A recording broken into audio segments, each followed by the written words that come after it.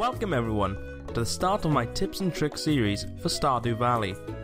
This series is either for beginners who want to get to know the ins and outs of the game, or seasoned experts who really want to get to know the perfect way to play.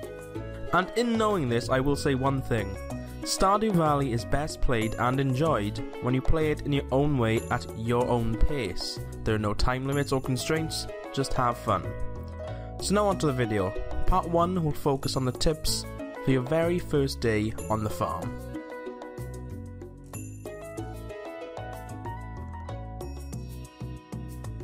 So apart from grabbing those sweet parsnip seeds, the first thing you'll want to do and start getting used to doing is watching TV in the game. The TV has 3 channels: the weather channel, which tells you the next day's weather, the fortune teller channel, which tells you how lucky or unlucky you'll be for the day, or the informational channel, which includes Living Off the Land and Queen of Sauce.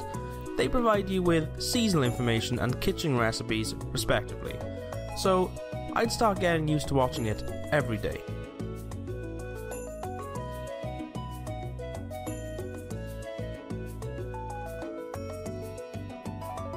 So you have 15 parsnip seeds, that's great, but you also have 500 gold in your pocket.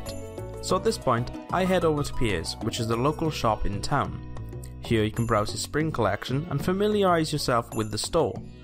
So with that 500 gold, I like to purchase 25 more parsnip seeds. They are quick to grow and you'll get a fast, early return, giving you that nice gold injection you need at the start of the game. While you're at Pierre's, give yourself a second to look outside.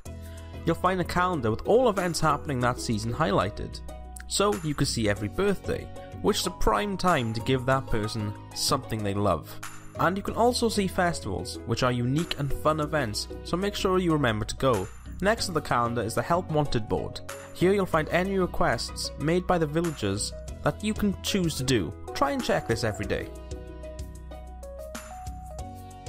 So, you've planted your seeds, and you've been busy clearing the farm, but wait, your inventory's full. It's at this point you'll want to craft a chest. Just head into your crafting menu and make one. Don't worry about dropping things, for now, to make room.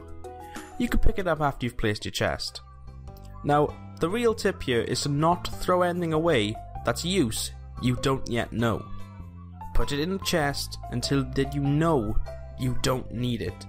Keep everything. My last tip for day 1 in Stardew is to start looking through the trash. Yeah, you heard me, the trash. A wide variety of things can be found in these cans, from cookies to gold to, well, trash. Make sure you do this discreetly though. The townsfolk don't like people snooping through their things, and you'll lose some friendship points if they catch you. That's it for part 1 of tips and tricks. Be sure to subscribe for more, and thank you very much for watching.